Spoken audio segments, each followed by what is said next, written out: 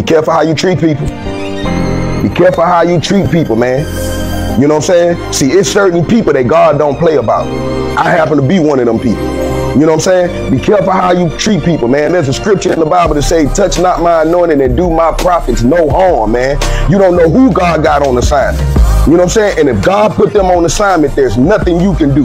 You can't come with your hate. You can't come with your negativity. You can't come with your bad words. None of that. Nothing you're gonna try to do to harm them or stop them from fulfilling what God got for them is gonna prosper.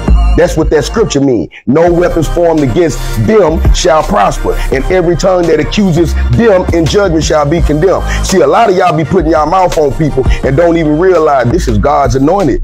That's why the moment you say something bad, the moment you try to come against them, all hell break loose in your life. You know what I'm saying? I tell people all the time, God really likes me. Be careful how you treat me, man.